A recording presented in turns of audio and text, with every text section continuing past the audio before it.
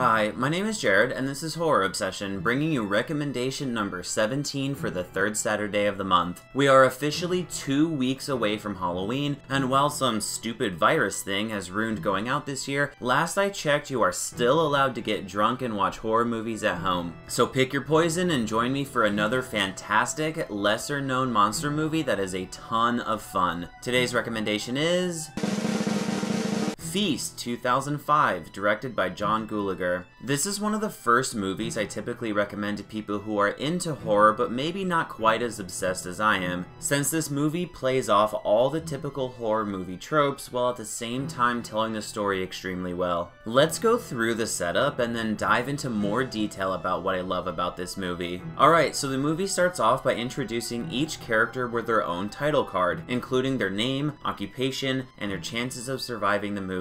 Feast is not afraid to break the fourth wall in this way, and is very self-aware of what audience expectations are for each character, including gems such as, they wouldn't kill a cripple, right? Well, they absolutely do in both Friday the 13th Part 2 and in the original Texas Chainsaw Massacre, so I guess I watched too many horror movies. Anyway, Jason Mewes, aka Jay from Jay and Silent Bob, is here and they start playing pool. Frank from 30 Rock is in this, playing the beer guy. There is a waitress, who is a single mom with her kid who is fucking the owner, a military guy, and Honey Pie, a beautiful waitress slash aspiring model. Bozo wins the pool game when Hero comes crashing in, where he has one of my favorite movie starting guns of all time.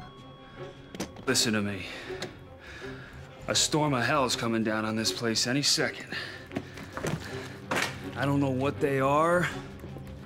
I don't know where they came from. All I do know is that these fuckers are fast, nasty, and hungry. And there's 4 of them. They got claws like Ginsu knives and more teeth than a chainsaw. They're coming. Right now. So we gotta lock this bar down. That means doors, windows, drains, and zippers, and we gotta do it fast.